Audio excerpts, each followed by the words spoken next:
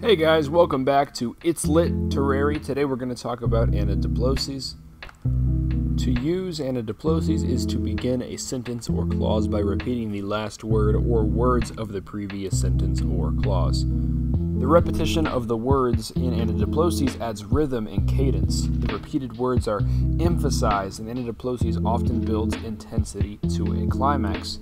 Now, Anadiplosis can be used to demonstrate the relationship between things or events. It is often used to show cause and effect, and it is particularly effective when used in a triple, i.e. first concept, first set of repeated words, second concept, second set of repeated words, third concept, third set of repeated words. It is not necessary for the repeated words to be exactly beside each other.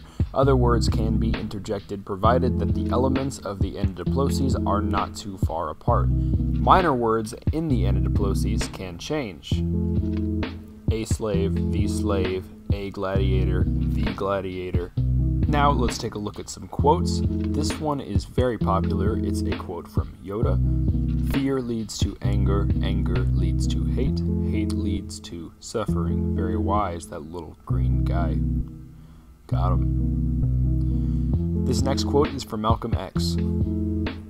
Once you change your philosophy, you change your thought pattern. Once you change your thought pattern, you change your attitude. Once you change your attitude, it changes your behavior pattern, and then you go on into some action. Very inspiring, that little green guy. Now, of course, we gotta hit that hip-hop example. This one is pretty straightforward. It's from Ubiquitous's verse on Livin' Life by Cess Crew. It go one for the money won't change me. Now, if any other examples come to mind, either within the hip-hop genre or outside of the hip-hop genre, I'm sure there are plenty. This was just the first one that came to mind for me. I had recently listened to the song, it's fresh in the mind. It was stuck in the brain, as they don't say. Got 'em. If you enjoyed this video, please like, comment, subscribe, whatever you feel like you gotta do. This is an ongoing series where we talk about different literary devices, literary terms, rhetorical devices, whatever you want to call them, their presence in the world, history, and most importantly, in hip-hop lyrics. Now, I've got a couple other projects going on that I want to talk about real quick. I've been making some other videos talking about philosophy. You can check them out if you want to. Please check out my new book, Rattling Hi-Hats, the Hip-Hop Philosophy Handbook, available on Amazon. I will either put a link in here in the video if I can, or in the description if I can't figure out how to do it because I am technologically inept. One thing I am very passionate about, clearly, is education. And within that, a project I am working on right now is Axis of Artwork and Dayata.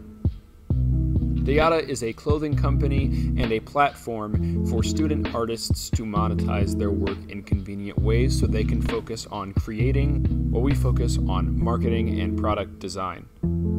Axis of Artwork is a subsidiary of Dayata, and right now is a blog and social media presence dedicated to inspiring, motivating, and fostering creativity among and within student artists. If either of these are something that you'd be interested in, I'm sure I put links in the video, and if I didn't, they're in the description, so it's all good. Stay tuned for the next episode of It's Lit Terrary. I know this was a quick one. That's all good. I'll be back next week. See you later.